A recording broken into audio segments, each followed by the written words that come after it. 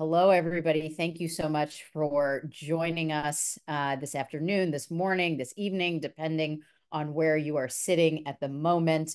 My name is Deborah Shushan, and I am the Director of Policy at J Street, and I have the privilege of leading up the J Street Policy Center.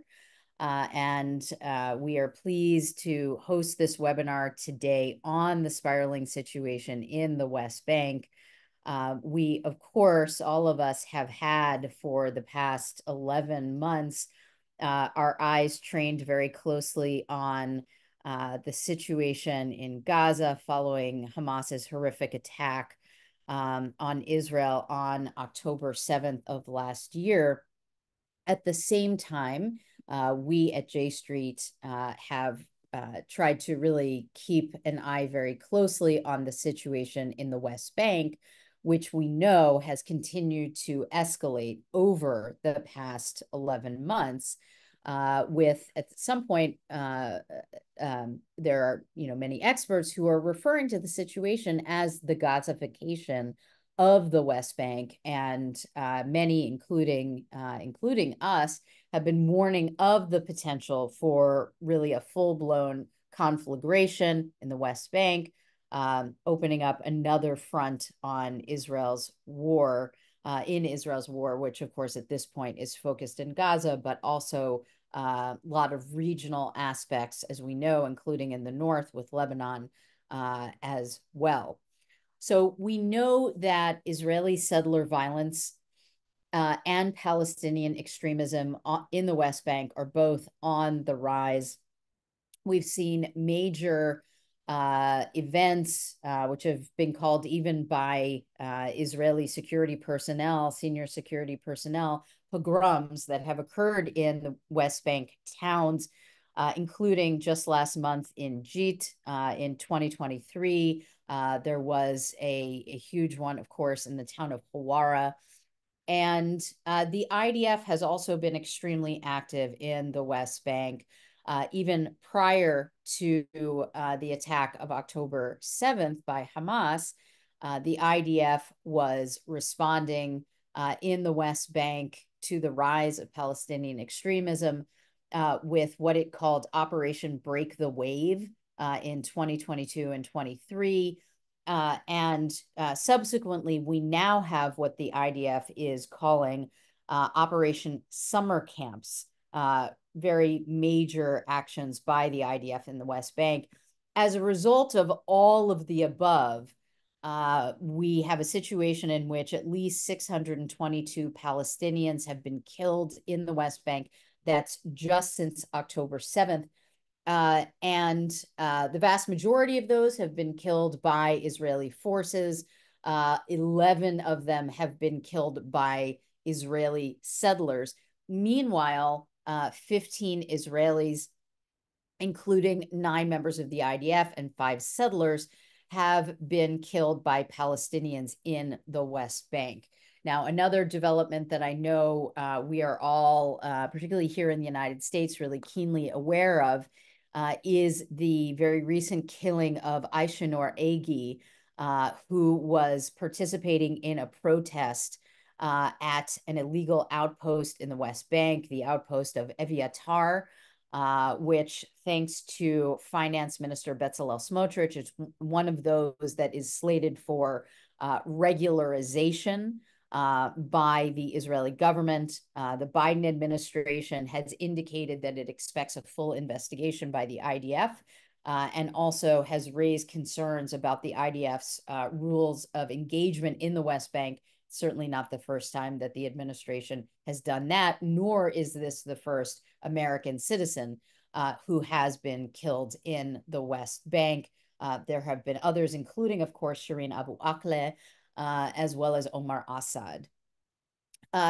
Further developments, just to kind of set the scene of where we are right now, over the summer, back in July, the ICJ, the International Court of Justice, ruled that Israeli occupation in the West Bank is, in fact, illegal, that it amounts, in at least some parts, to annexation, and that it should end as rapidly as possible.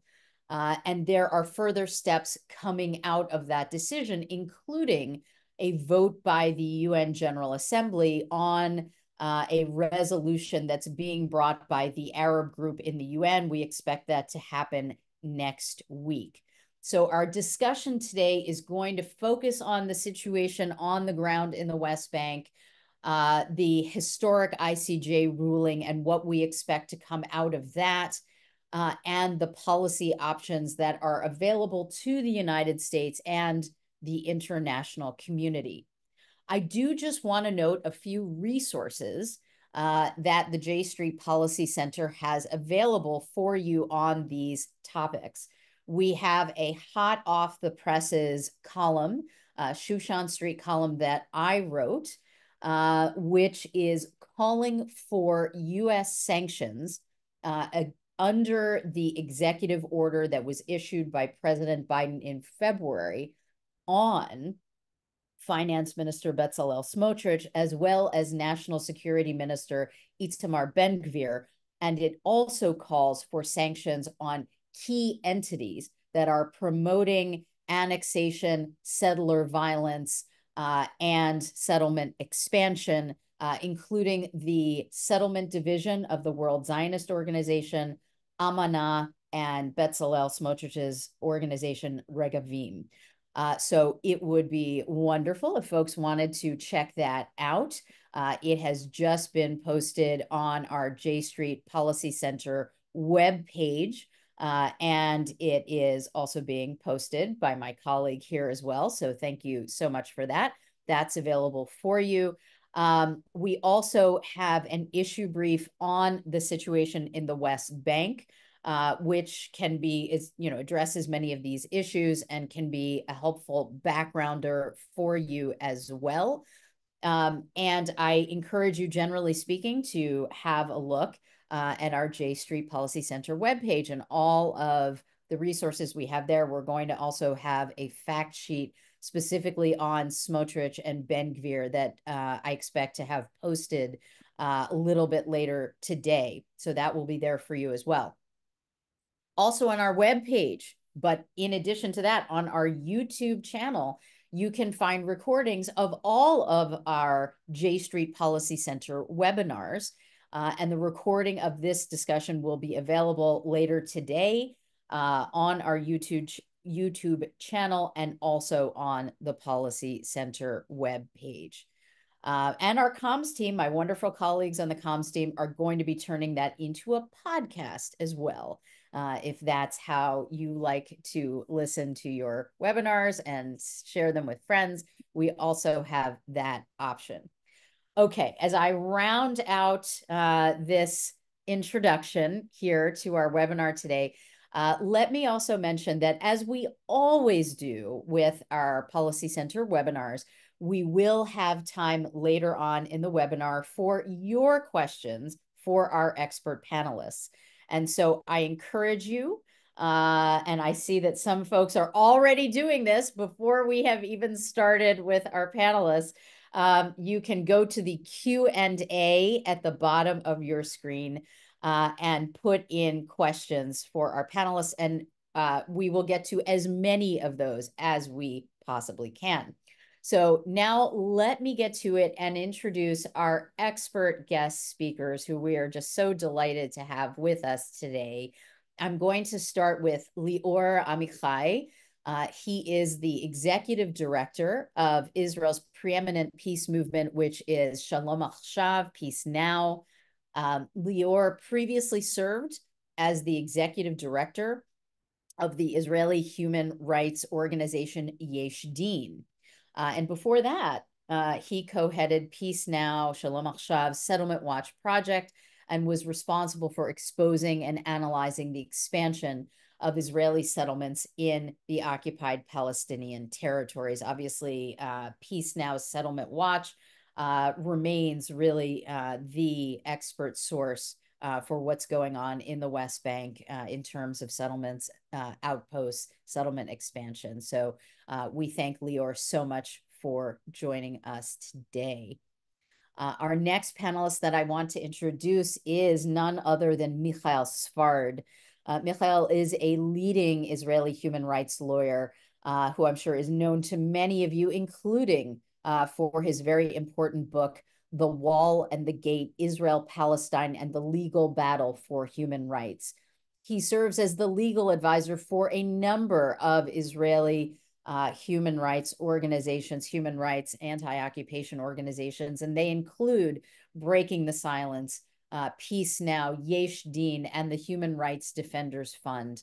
Michael regularly represents Palestinian communities and Israeli and Palestinian activists in Israeli courts, and his writing on the Israeli-Palestinian conflict and on human rights law has appeared in publications including the New York Times, Haaretz, The Independent, and Foreign Policy. And so we are so glad to have Michael with us today as well.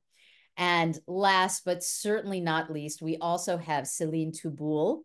She is co-executive director of ECF, the Economic Cooperation Foundation, and she leads ECF's policy efforts related to the Israeli-Palestinian peace process, as well as ECF's work on regional policy issues and Gaza-related issues. Celine is also a member of the excellently titled Forum Deborah, an Israeli forum working to enhance the role of women in foreign policy and national security. Very important thing to do. And she is a member of the Geneva Initiative Board and a member of the Commanders for Israel Security Working Group on Gaza. Celine previously worked at the NATO Defense College and at Israel's Ministry of Justice. Thank you so much to all of our excellent panelists for joining us today and for sharing with us your expertise.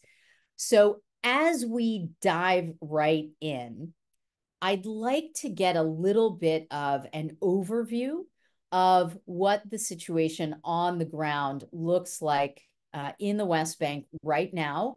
And for that, I would love to turn first to Lior Amihai. So Lior, can we turn to you for an overview from your perspective of what the situation on the West Bank looks like on the ground? Thank you, Deborah, and thank you for all the participants for joining us today. And thank you, J Street, for your really important work, especially during these times. I'll say in a nutshell that Peace Now, we have two major operations. One of them is that we try to represent the Israeli public that wants to have a Palestinian state, a two-state solution to end the occupation. And the other operation is really to know what's happening on the ground, our Settlement Watch project. And I'm really excited about this invitation to speak to you today because while there's so much drama going on in Gaza and in the border with Lebanon, and also in the Israeli society, there's certainly a lot of drama that's happening in the West Bank. I'll say it even more deterministic in saying that we are certain that the politicians from the right wing, Smotrich and Ben Gvir, and perhaps even also Netanyahu, they have one mission in mind, one major agenda. Their major objection is, and that is to annex the Palestinian territories and to prevent a Palestinian state and to prevent a two-state solution, and they're continuing to do so. Since this war began, we are seeing three major trends and maybe two major consequences. The three major trends are on the ground, are in the de jure annexation, and in the finances. And maybe I'll just have I'll try really briefly to sort of just list them. And of course, if you want to delve into any of them more specifically, we can. First and foremost, what is most evident is that we're seeing on the ground about 35 new outposts that emerged since October 7th.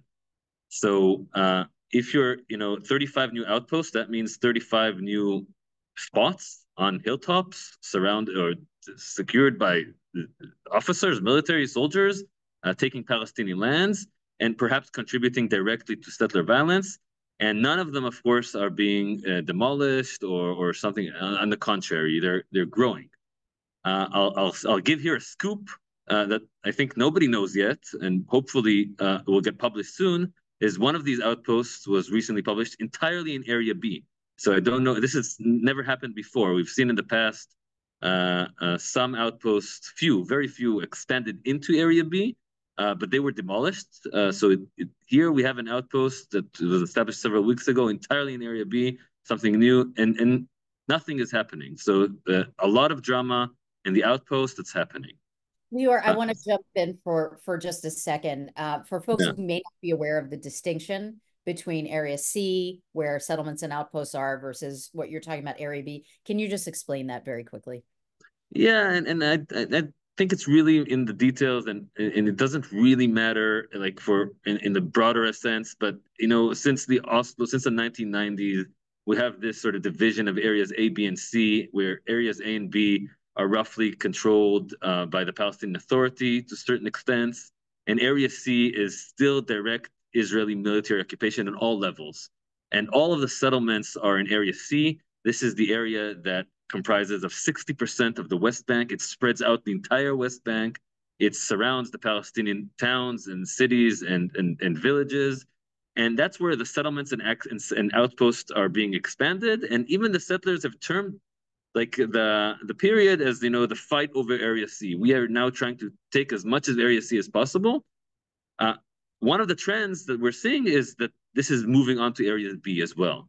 And certainly we're seeing this with the establishment of this outpost and with the complete ignoring of the Israeli defense or the Israeli military from doing anything against this outpost, which is there for several weeks now.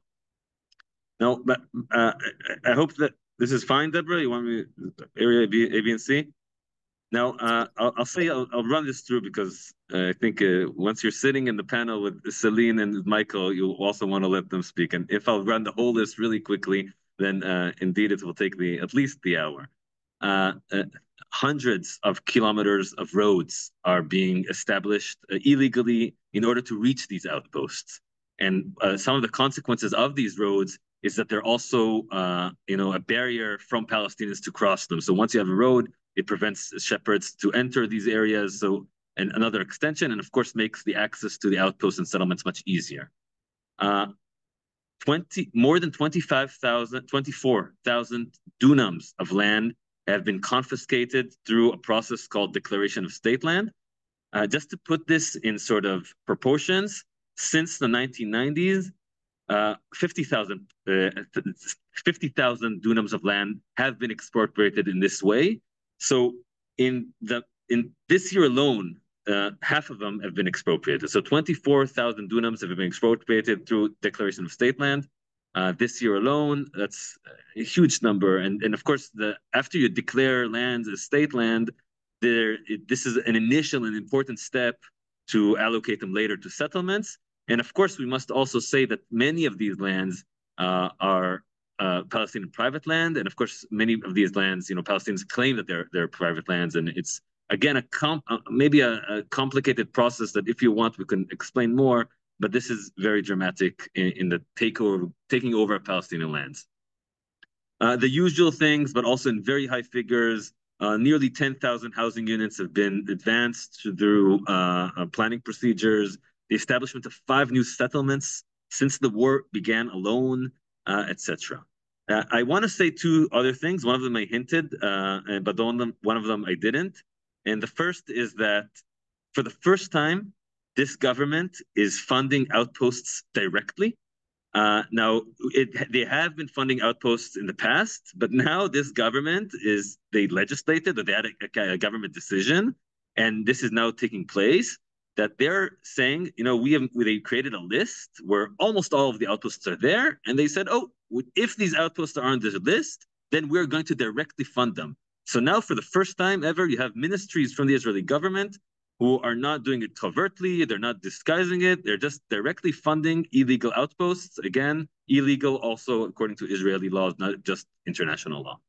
The other thing is that I hinted about is the control over Area B, where we saw that now there's also the Israeli military is taking itself sort of the authorities or responsibilities for demolishing of Palestinian houses in some places in Area B, but also the establishment of this new outpost that we've just seen.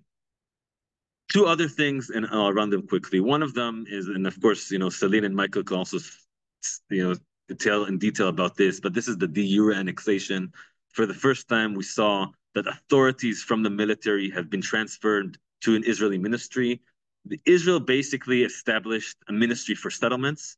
This ministry has a minister. It has a ministry and has civil servants. It's under sort of a misleading term, like a ministry within the Ministry of Defense.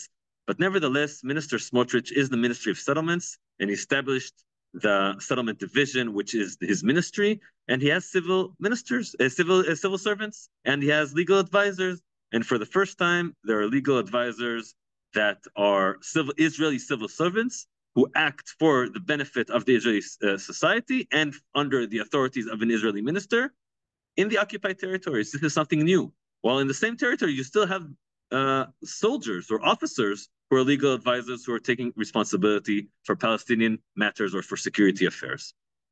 The last but not least, of course, is the financial things. And here, I won't go into details, but we are monitoring systematically the finances that this government is giving to settlement issues, and the numbers are really high. I don't know if you can. We can't sort of give them in. We can't compare it to previous times, but these are figures that are unimaginable, and also in the context of what we're at. Israel is in war, and a lot of its resources are going to this war. The economy of Israel is not in a good place, and yet the issue of settlements is being funded as never before.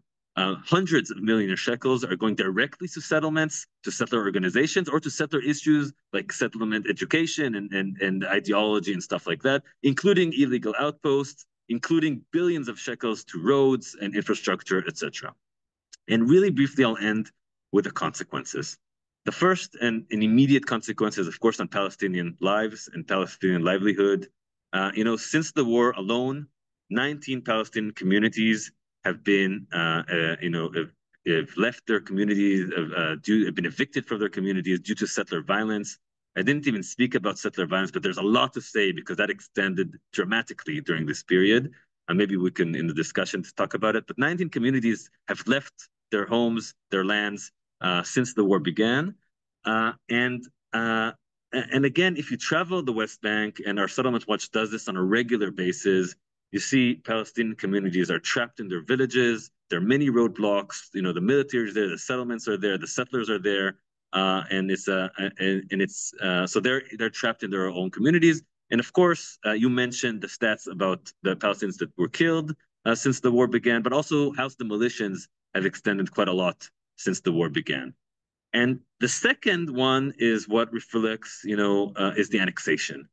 Annexation is happening in full speed through the de jure annexation, through the de facto annexation, and this is where we're heading to. And this is, of course, affecting the Israeli society and the state of Israel directly. We're moving from a place where, we can proudly say, this is a democracy, we're fighting for a democracy, to a situation where they're leading us to, no, this is annexation, and the consequences, of course, of annexation is apartheid, because when they're annexing the territories without the people, without giving them rights, then, of course, it's apartheid. And this is what we're seeing on steroids. And I'll end here, but on all of these, of course, we can expand and go into further details.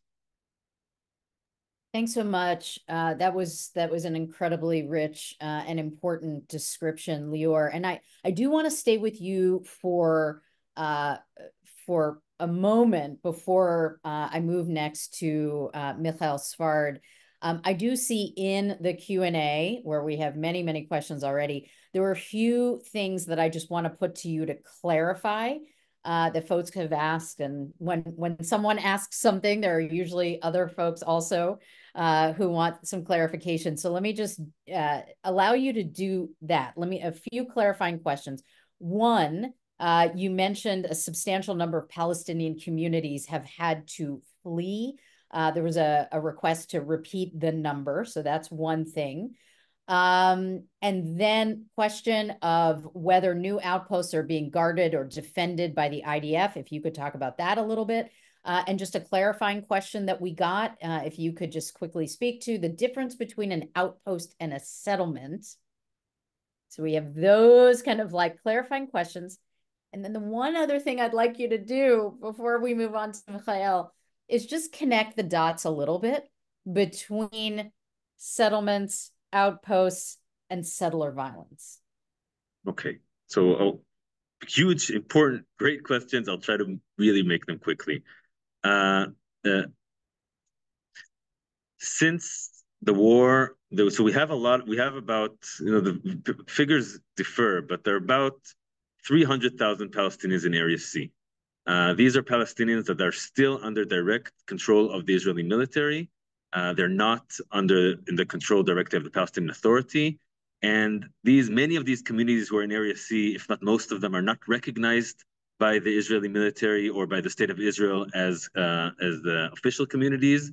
And settlers, and especially the violent settlers and the outposts, one of their purposes to evacuate them, to take over control of the territories and also prevent these communities from being at their place. They want to sort of close on them. And before the war, we saw a few communities that had enough of settler violence and sort of left their lands. And since the war began, especially in the beginning of the war, but it's happening to this day. So recently, some other communities have had this. They've just fled their area because they're under constant terror of settler violence. And, these communities, they have no one to call for. They're supposed to get protection by the military, which they're not getting. There's no law enforcement or there's no effective law enforcement on settler violence. And so they're living under this, complete, in a state where they have no defense and no protection. And eventually they decided to leave. And you see the connection and the reason is, of course, settler violence. Now, you asked about settler violence, and the main point of settler violence is that it's a tool to achieve political ends. And, Israel and settler groups have many ways of taking over Palestinian land, and they have many ways of establishing settlements and to annex the territories and to make them part, and so on and so on. One of the ways is settler violence. And we've seen it since the beginning of the occupation, but it accelerated dramatically and increased severely in recent months and years. And since the war, perhaps it's at a high point that we've never seen it before. The pogrom that we saw in Hawara has happened several times. They're not blunt about it. It is being sometimes sort of condemned by Israeli ministers or for the military, but it's a rare event when it happens. And nevertheless, it still goes on, and the consequences are none to the settlers who do it, or very limited. On the contrary, it's beneficial for them because it's achieving their political end. You're seeing Palestinians are hiding back. It's effective. It's taking it. We saw 19 communities have left due to that. And maybe in a word, settlements and outposts are Israeli communities that have been established or that are established in the West Bank. Settlements are recognized by the government of Israel. Outposts are not. Both are illegal according to the international law, but Israel makes this distinction between them for several reasons. And nevertheless, this is what this phenomenon is. This is what it is. Thank you so much for that, Lior. Extremely important and helpful stuff. I do want to turn now to Michael Sfard and discuss the ICJ, International Court of Justice ruling that happened over the summer. Michael, I know I personally, when the ruling came down, the first thing that I wanted to know was what Michael Sfard would say about it and its significance, because you really are the expert. So let's just dive right into it. And Michael, tell us what, the main components of this decision. And I just want to note that, you have written about it. And specifically, you called the ICJ ruling a legal earthquake in slow motion. So tell us about that. Thank you, Deborah, and thank you for having us. It's really exciting to see so many people in the midday in America logging in to hear about these issues. It's heartwarming, and we need reasons to get our hearts warmed these days. The International Court of Justice decision has three components. The first one. First of all, it has to be said that I called it a ruling, but it's an advisory opinion. So the International Court of Justice is the supreme judicial organ of the United Nations. It is the most authoritative judicial entity in the world on international law. And when an organ of the United Nations asks it for an advisory opinion, this advisory opinion is binding in the legal sense. It is not an order, it's not an injunction like in contentious cases, but the reasoning and the interpretation of international law that the court provides is binding under international law.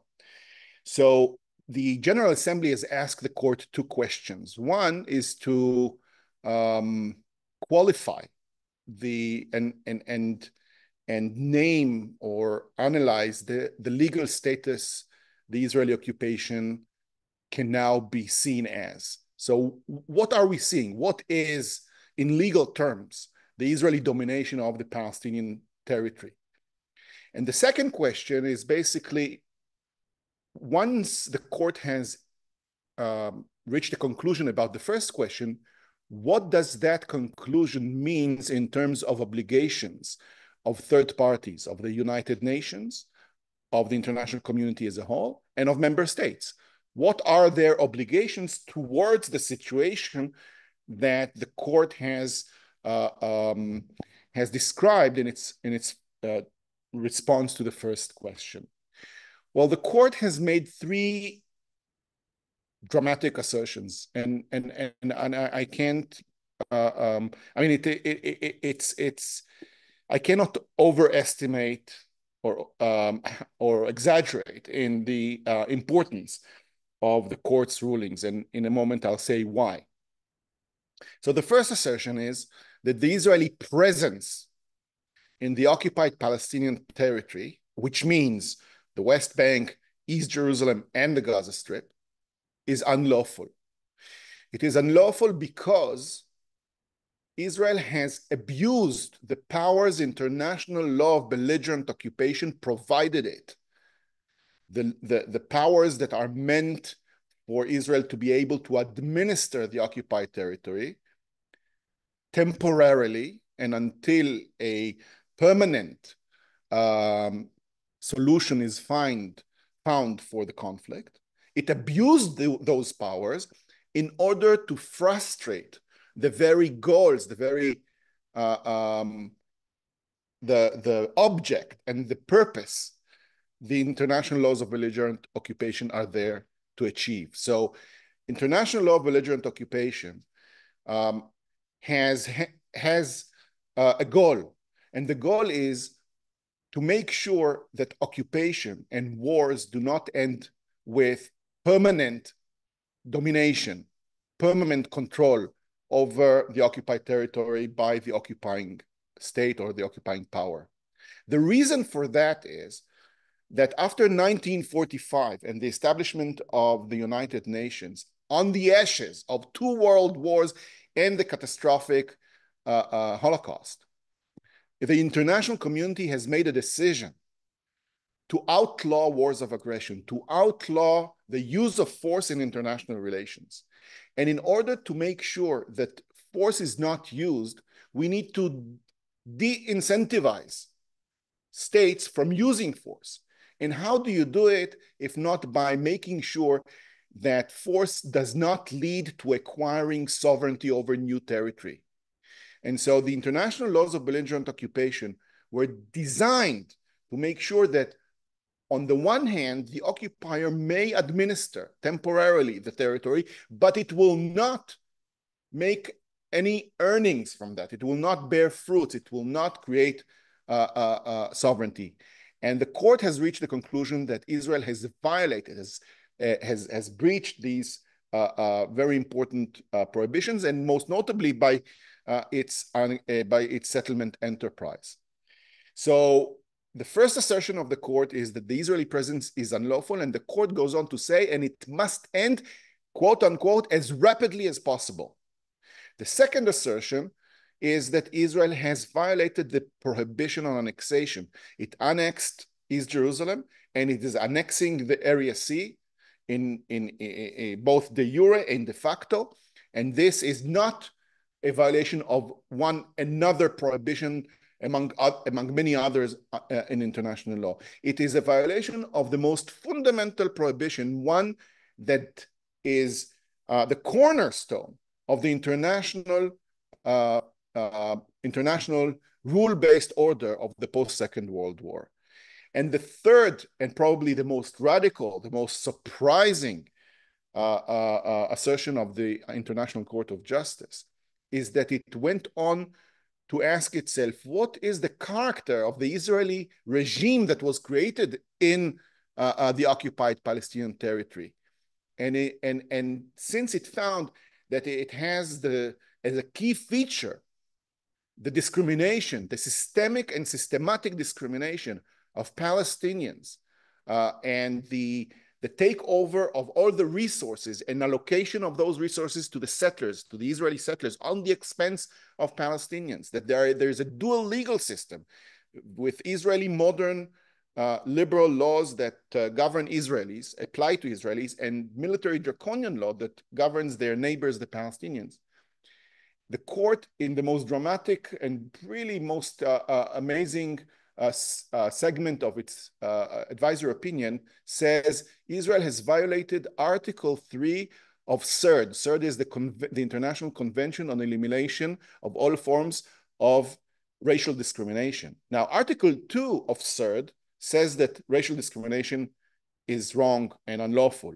Article 3 says that the most abhorrent types of racial discrimination are racial segregation and apartheid. And the court said this is the article that we Israelis are violating.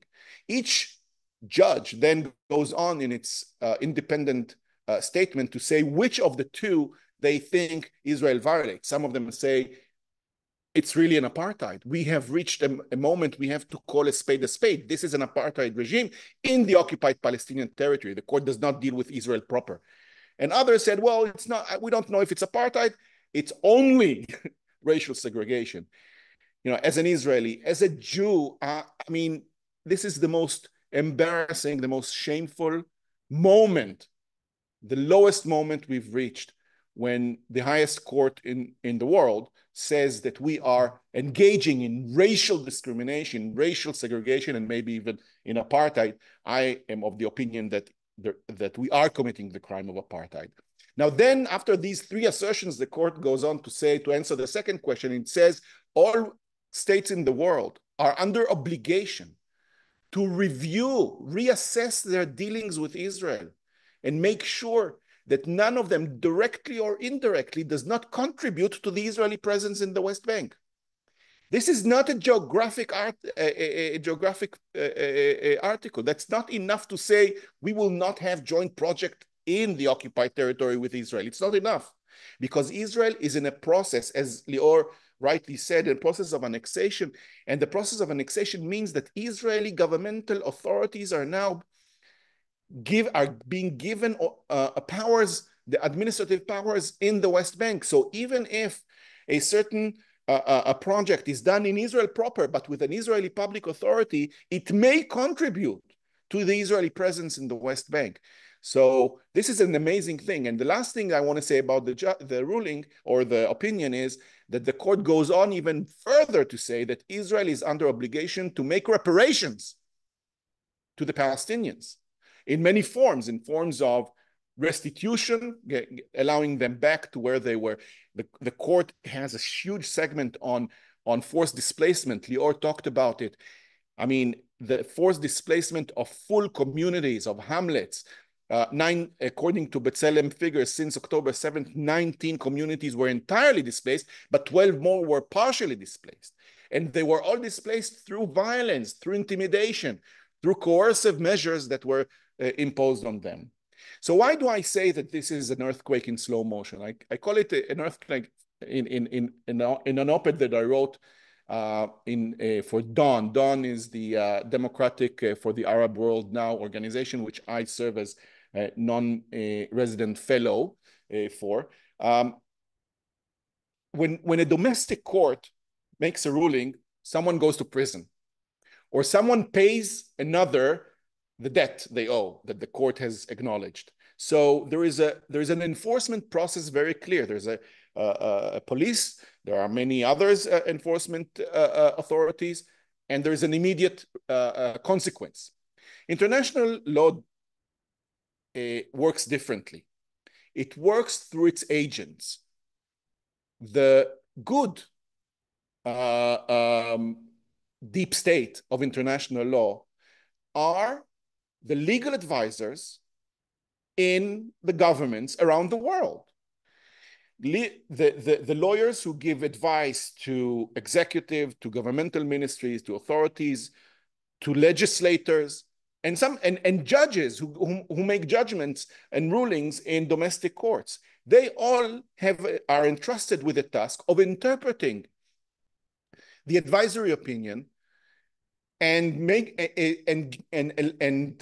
advising their bosses, or if it's judges, then issuing orders that would implement the assertions of the court domestically. So what we're seeing now is many countries are reevaluating their relations with Israel, trying to understand what it means when we have trade agreements, when we have commercial, cultural relationships with Israel, how that will be implemented. That's why I'm saying it takes time. It moves like a cloud that takes its time, but eventually it reaches and it darkens the ground.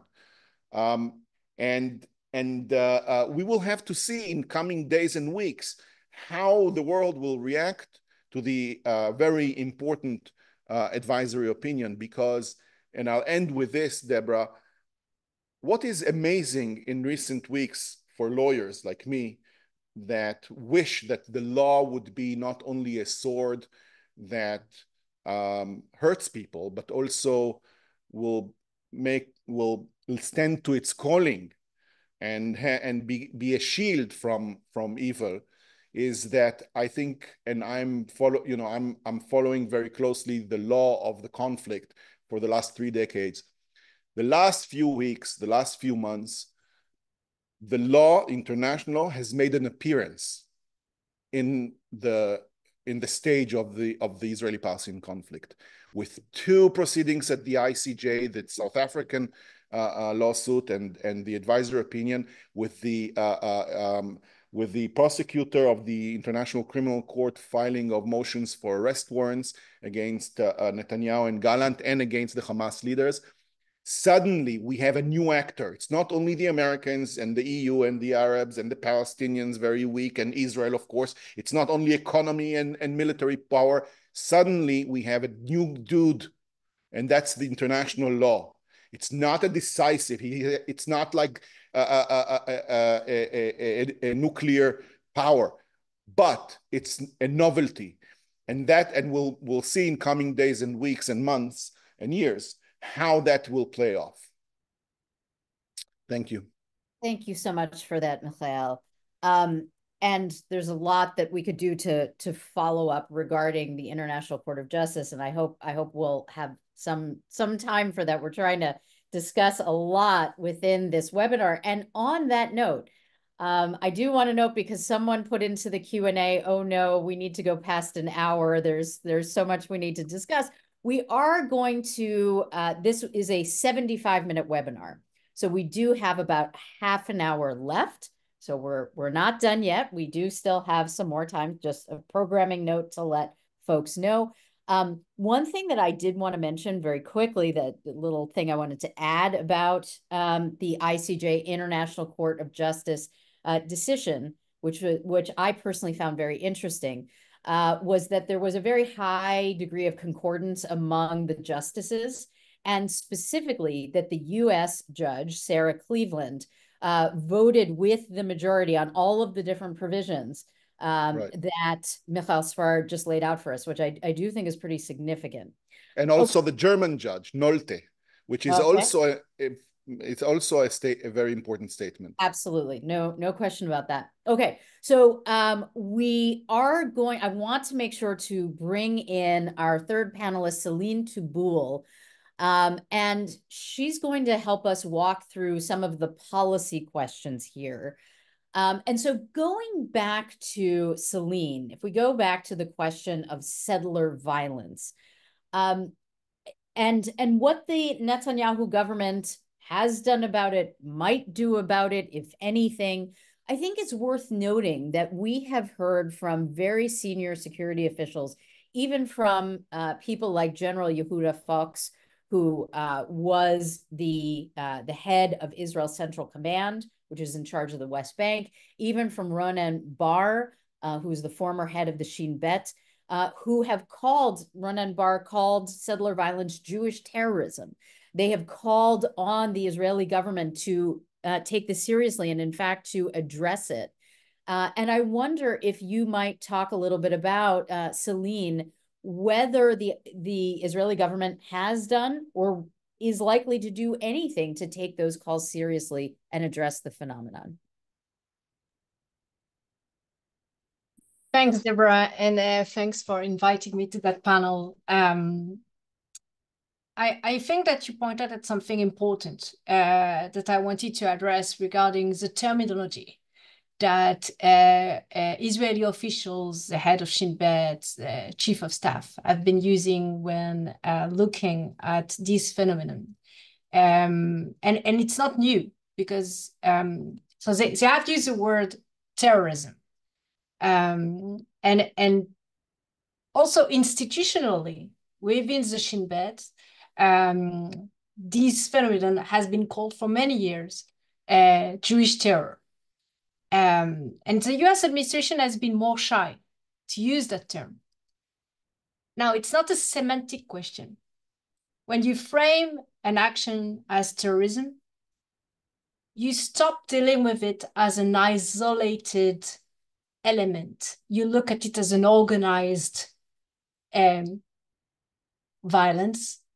And these are not criminals. These are terrorism. The legal tools to address that are different. It opened other possibility, not only for law enforcement in Israel, but also, I think, for the international community when looking at it. Now, Israel has tried to argue for many years that these acts of violence are sporadic, are of radical individual that do not necessarily represent the settler community. And maybe indeed that's the case. Maybe these are a marginal part of the settler community. But that's not the point. The point, I think, is when you treat that as just individual, you fail to see that the government has been backing and it's citing these acts. And basically, more importantly, I've failed to instruct law enforcement agencies, the IDF and the police to do anything about it. So we often look with a lot of frustration, IDF soldier standing next to settler and not doing anything. And these are indeed very problematic image. What we fail to understand is that the IDF is working under, direction from the political echelon, which, and the Minister of Defense have never ordered the IDF to draw a plan and monitoring the effectiveness of its action against this type of terrorism. And I think that when we look at what will be required to address this phenomenon, is indeed looking at what the US administration can do, is to challenge more directly the political echelon, not only for not doing enough, but for inciting this action, and the bodies and institutions that are behind them. And basically not saying anything when our prime minister that is challenged on this issue will say, well, the law has to be respected everywhere, in the West Bank and in the highway in Tel Aviv. Now, why is saying highway in Tel Aviv? Because he's referring to the demonstrator that have been demonstrating against his government and that are blocking the highway. And he's doing a parallelism between terrorist acts that have been killed Palestinian and destroying their property, and a demonstrator that block a highway. This, in my view, it should be framed as incitement, because when you draw that line, you basically legitimate this action. And this is something, in my view, that has not been sufficiently enough, not just, as an individual act of violence, but as a more systematic and organized phenomenon. Thank you so much for that, Celine. I'd love for you, in terms of policy, I'd love to get your thoughts on the U.S. government. We obviously play an enormous role vis-a-vis the situation in Israel-Palestine, whether it's in the West Bank, Gaza, both. And a lot of our folks in the Q&A are asking, what more can and should the U.S. be doing? A lot of different options on the table. Some folks are asking about arms shipments and in what way they can or should be used. We have folks also asking about U.S. response to the court, the ICJ rulings, the actions being taken by the ICC prosecutor. Any thoughts that you have, wherever, you would, however you might, if you were advising the U.S. government, suggest that the U.S. go in order to impact what is happening on the ground? Okay. So the first is what I said, and it's about, and it's not only about settler violence, it's about in general the Israeli policy, and to call it for what it is.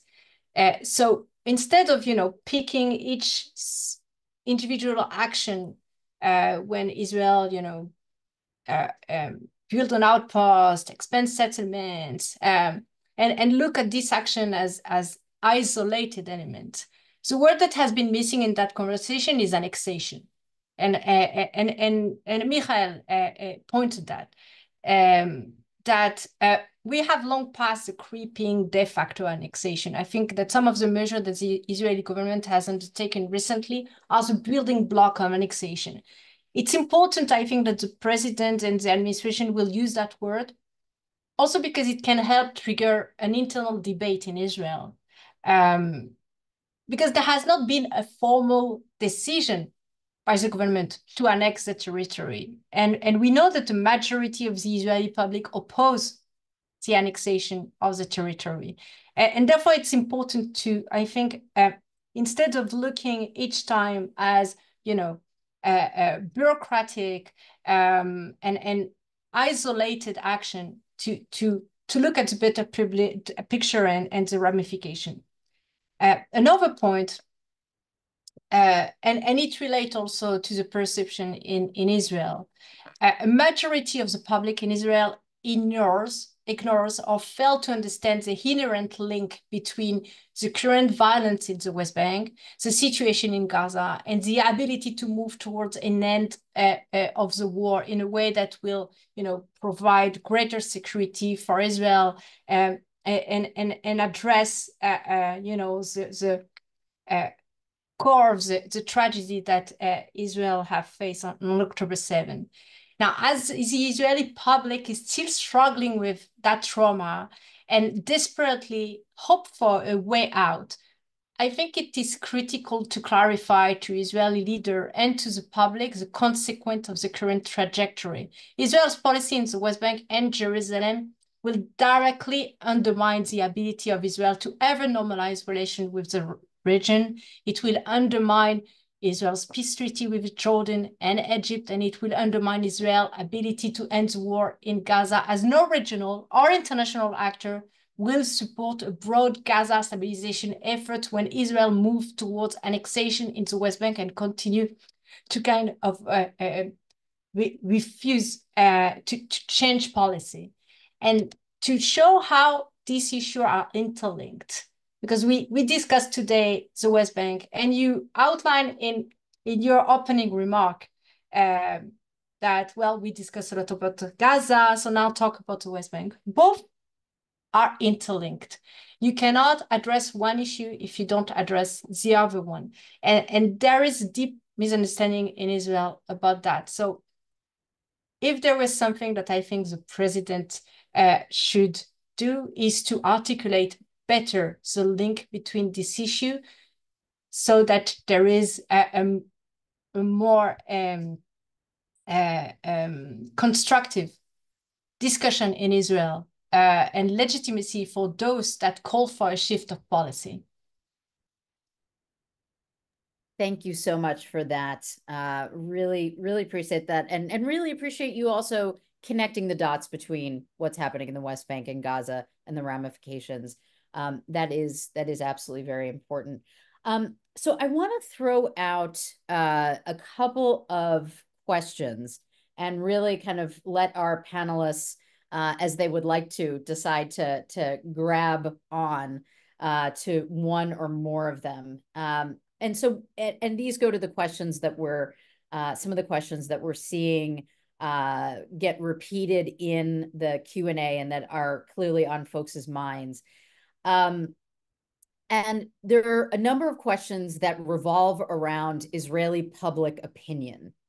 Questions regarding to what extent Israelis are really aware of what is going on in the West Bank, vis-a-vis settlements, outposts, settler violence, expansion of settlements, and how do Israelis feel about what is going on in the West Bank? We know that there are massive protests that are, especially since the execution of the 6 Israeli hostages, including Hersh Goldberg Poland, which is, of course, atrocious. We know that there were huge protests that were going on even before October 7th, vis-a-vis the judicial coup.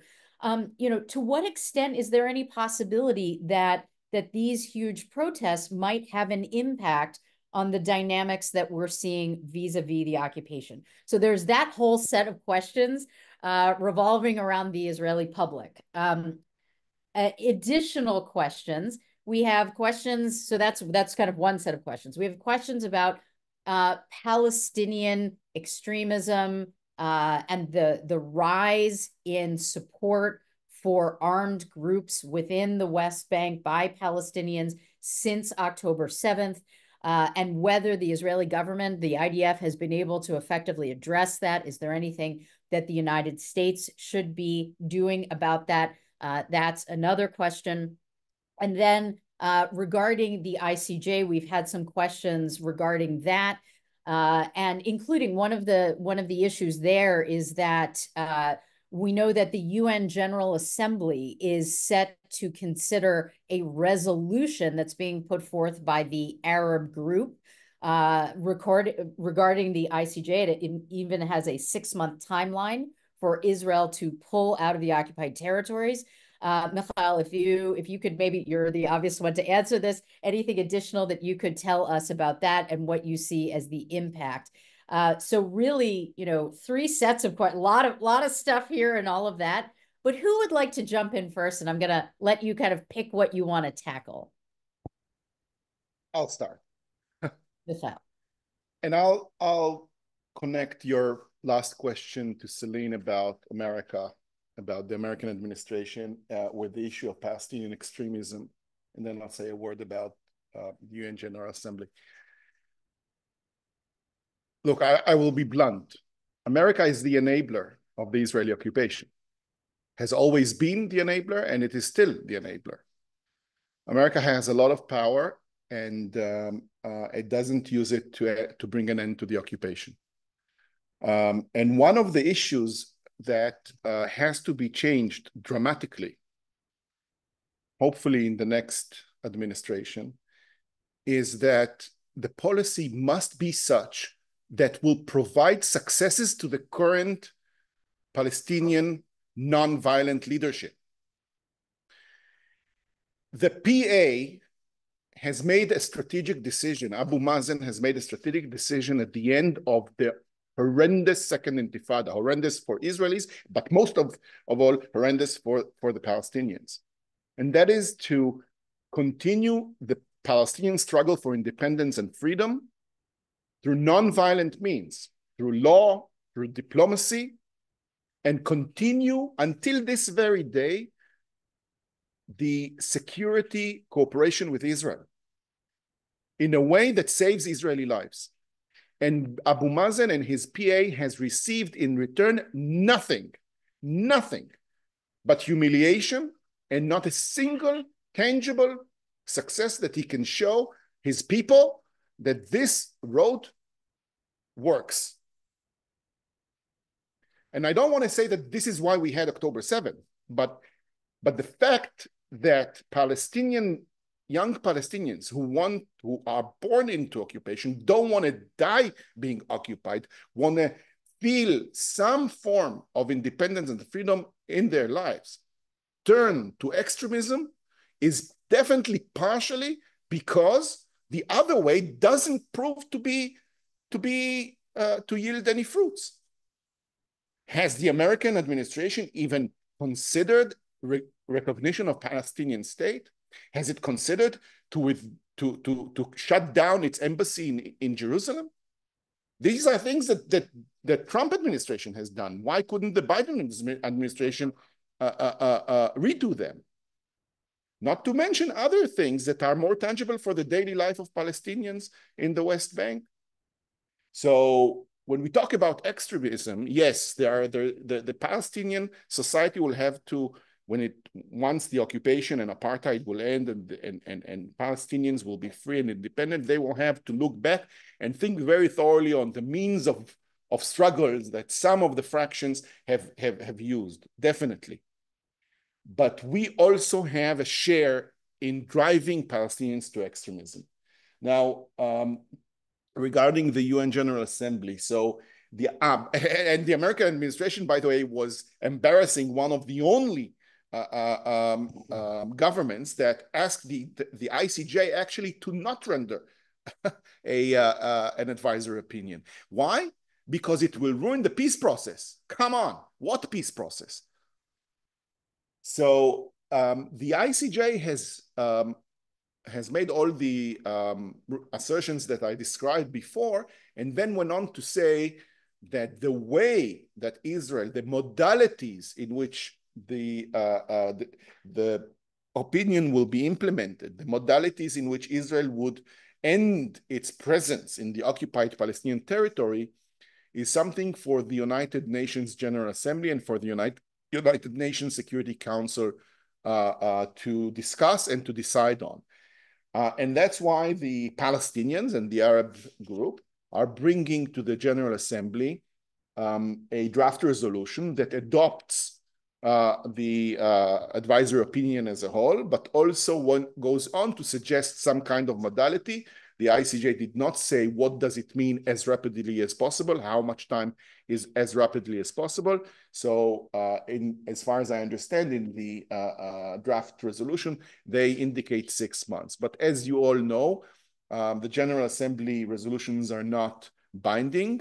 What is binding is Security Council resolutions. And here we go back to the permanent member, America, that only in the lame duck period of Obama was ready to not to veto a decision in the Security Council that actually calls a spade and talks about the occupation as illegal and demands that Israel stops confiscating land and so on and so forth. That's a resolution, Security Council resolution 2334 from December of 2016.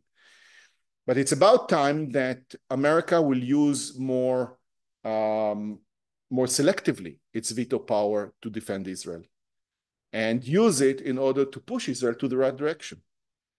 And so while the General Assembly resolution is extremely important, and it's very important to see who will vote for it, whether the EU as a whole will vote for it, whether the UK will vote for it, and what will America do, what will the US do. At the end of the day, if it doesn't reach the Security Council, then it has much less impact on the ground.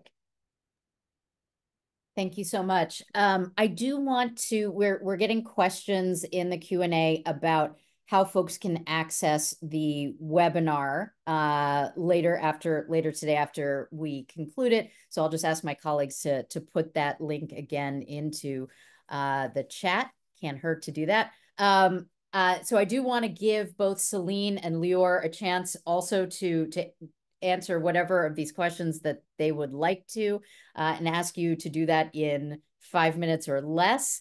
So why don't, Celine, should we turn to you next? Sure, I will be very short because I think Michael said a very important thing that I wanted to say regarding the Palestinian Authority and its commitment to nonviolence. And indeed, the fact that the PA has not been rewarded. By the way, not only by the US administration, we should look first at the Israeli government that has made the strategic decision to see in Hamas a more important partner than in the Palestinian Authority. So to echo what Michael said, but to add one thing, because I realized that when we say the PA, more specifically also maybe for US audience, there is, a lot of reservation because the PA is not a perfect entity. It is a corrupted entity and it has many flaws. And there has been like very strong call for the PA to reform. And it's a valid demand. But there is a but, which relate to what Michael has said. The demand for reform should not be a condition for the PA to be a player.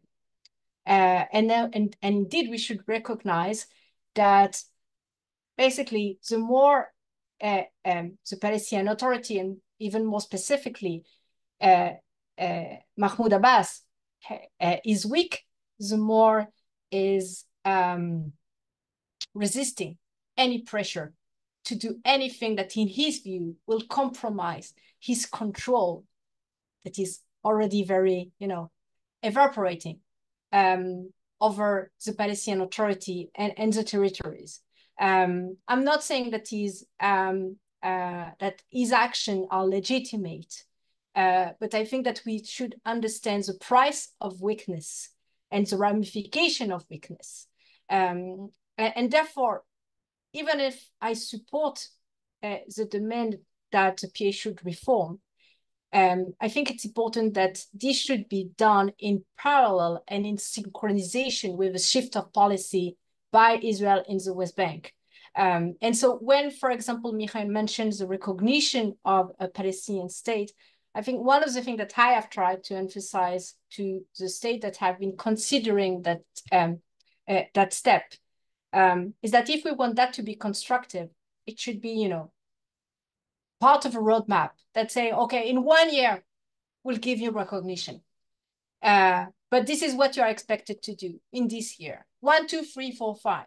And then when you do that, you actually achieve something that is not only, by the way, a talking point or is something that will ultimately strengthen the Palestinian Authority, also vis-a-vis its own people. So I think that both process should run parallel, but indeed that should start by acting in a way that reward non-violence rather than violence. Great. And so we're going to turn to Lior Amihai for the last word. And Lior, if you would like to, I also want to invite you to address the question of President Biden's executive order and the sanctions that the U.S. has levied against certain violent settlers, outposts, a couple of entities so far, what you think about that, and noting that J Street is now calling for sanctions against Minister Smotrich, Ben-Gvir, and some other key entities.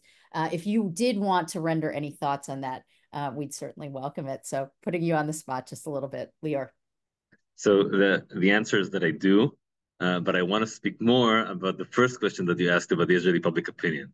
So I won't ignore it because I have a lot to say about the sanctions, but I'll just say, read the J Street recommendations.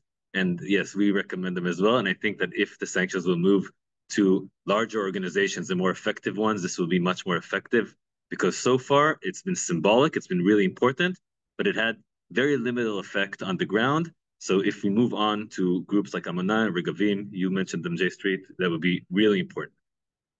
I want to talk about the Israeli public opinion. And this is from sort of me being first and foremost an Israeli citizen, but also being, the director of peace now for the last year and a half. And the first and foremost, I think, feeling that the most dominant feeling that the Israeli society at large is feeling right now is depression, despair, and fear.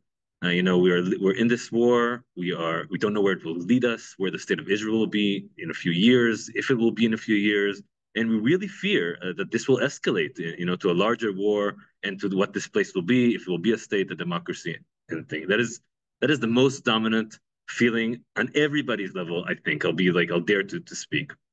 The other thing that is also a bad thing is that there's almost complete ignorance of what's happening to the Palestinians, especially in Gaza. We just don't know. We don't care. And that's like the positive thing. The negative thing is it's most of the time it's justified completely. And so we are ignorant or we support it and we justify it. Having said that, there is two, I think, positive things on the emotional level. One is that there is a lot of anger on this government for the abandonment of the Israeli society, of the way that they're treating the hostages, the people in the north, the people in the south, their priorities, and even the way the public debate is being handled and corruption. So there's a lot of anger, real authentic anger by the Israeli society. The other emotion, which I think is also very much dominant, is of shame, and that is especially directed to Smotrich and Ben Gvir. And settler violence is one of the issues that there's a consensus across the board in the Israeli society that we have to condemn it. We feel shameful. So not all the Israelis go to Zanuta and safeguard Palestinian communities from settler violence, but almost the entire Israeli society feels ashamed of this, very efficient and powerful minority that does the settler violence, and the fact that Israel is not preventing them, and they're ashamed of Ben Gvir and they're ashamed of Smotrich for representing them in government. Intellectually speaking, I think, and we're seeing this from polls, I think there's also an understanding that this war has to end, and not just we're seeing it now in the demands of the protests. First and foremost, to safeguard the hostages. If Israel won't return them through an agreement, at least end the war so they'll be safe. That eventually when they'll return, they'll be alive. So there is a demand to end the war and an understanding that it has to end in order to safeguard the Israeli hostages that are 300 and so many days in Gaza right now. I think there's also an understanding, again, polls are showing this, that Israelis understand, the majority of the Israelis understand, certainly from the liberal camp, the center camp, not only the left, that this war can only end with a political agreement. A military war is not, we can't win this war militarily alone. We have to have a political agreement. Otherwise, it's a bloodbath and it will be a forever war. And that is necessary to end the war. And I think there's also an understanding that the international relations with the US specifically, but also with the entire world, is extremely important. The 7th of October, Israelis felt fear that we're just, that the entire, Iran and will just, be trapped, and it'll be end of the war. It will be the end of Israel through military means. And the American actions immediately after the war sort of gave Israel some feeling of relief. Okay, we're not alone. We can't be entirely on ourselves. And I think if you take these emotions, this is what we have to build on as policy, as a society, and to understand that if we want to get out of this mess, this is the Israeli state. And I think that we also have to take this into understand that this is also the limitations of the Israeli society. I have a lot of hope in the Israeli society that we can do so much. And, Israelis are protesting for 5 years now. against Netanyahu, and then against the judicial, and now for the hostages, really showing a powerful movement of civil, society, brave, courageous. We're being arrested. We're not demonstrating once a week, several times a week for deep issues, fighting, against the police, so there's a lot, but it's also limited. And if, and I'll end with something that I hate to say, but I believe it. This government has an agenda and they don't care. There's war and they're still funding settlements more than ever, although they have to give resources to the military, to the north, to the south, whatever. And, now Smotrich and the settlers are campaigning to have settlements in Gaza. Could this be possible? Could you imagine an Israeli community in a refugee camp in Gaza, in Jabalia, near the Gaza Strip, in the Gaza Strip near Gaza City? We can't. It can't work, right? We can't. But if we understand, and I mean the Israeli society, but also the American policymakers, that, if we won't change things, if we do more of the same or just slightly, do things slightly different, if we won't understand that this is in interest of everyone's, because the 7th of October showed us that this is not an Israeli-Palestinian conflict to sort out. This has consequences on the whole region, then this will happen again. And I think we have to to understand the limitations of each of us, but also what we have to strategically think how we must change policy in order to make things different. Then things will change. And they have to, because really we don't have another choice. So with that, I am going to do what I always do at the end of our webinars, of course, is wrap up by thanking our speakers. But in order to do that, I'm actually going to start off by reading a comment that one of our audience members wrote in the Q&A.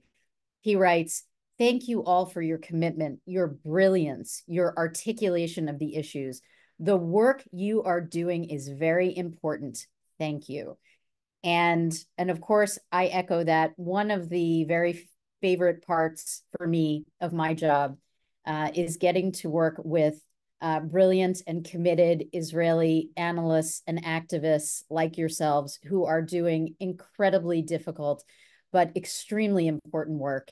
And I just want you to know, with well over 500 folks joining us to watch this webinar today, that you're not alone, that we here in the United States greatly support and appreciate what you're doing. So thank you so much, and keep up the extremely important work. And with that, thank you very much. Webinar. Thank you so much. Thank you.